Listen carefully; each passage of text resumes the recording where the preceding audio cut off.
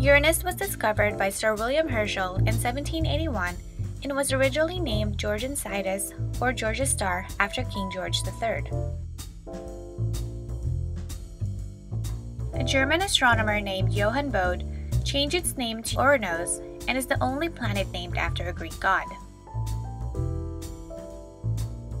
Its atmosphere is made up of hydrogen, helium, methane, and ammonia ice that hides storms underneath and surrounds a small core made up of rock and possibly ice.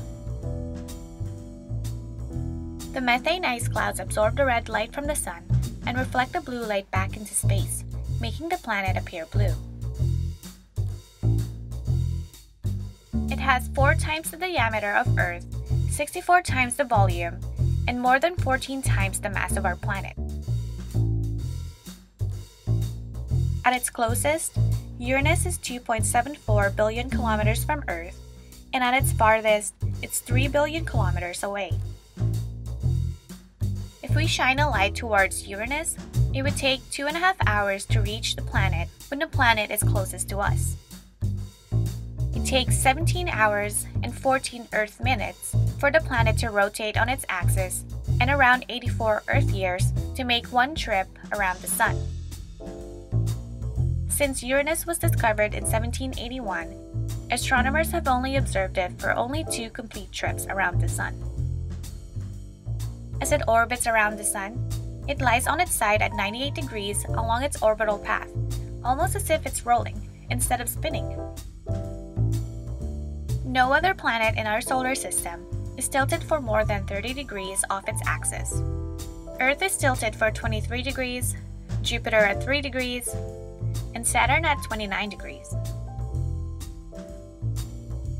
This tilt is responsible for extreme seasons because, for 21 years at a time, one hemisphere is facing the sun and is exposed to constant sunlight, while the other gets 21 years of constant darkness.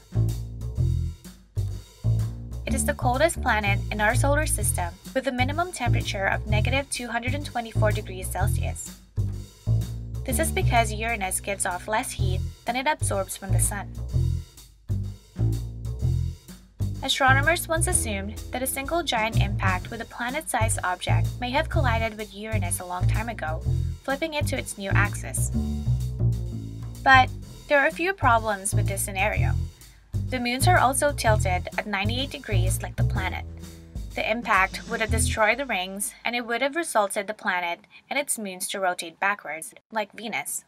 This means that not one but at least 2 smaller collisions occurred during the planet's formation while it was still surrounded by the disk of gas and dust that its moons formed from.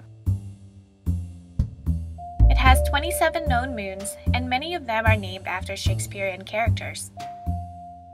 The 5 major moons are Miranda, which is the smallest, Ariel, which is the brightest, Umbriel, which is the darkest and heavily cratered, Titania, and Oberon, which are the largest.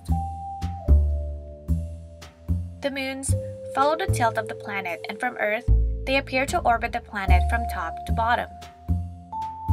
Uranus has 2 sets of very thin, dark-colored rings, consisting of 11 inner rings and 2 outer rings. Together, the rings extend out from 12,400 to 25,600 kilometers from the planet. Unlike Saturn, the rings are very narrow and widely spread apart, that it has more gaps than it has rings. The rings probably formed when one or more of the moons were broken on impact and are made of dust particles and charcoal dark pieces of carbon-rich materials measuring from a few inches to a few yards across. These are not very reflective materials, making the rings not as bright as Saturn's. The rings weren't discovered until 1977, when the planet passed in front of a star, blocking the star's light.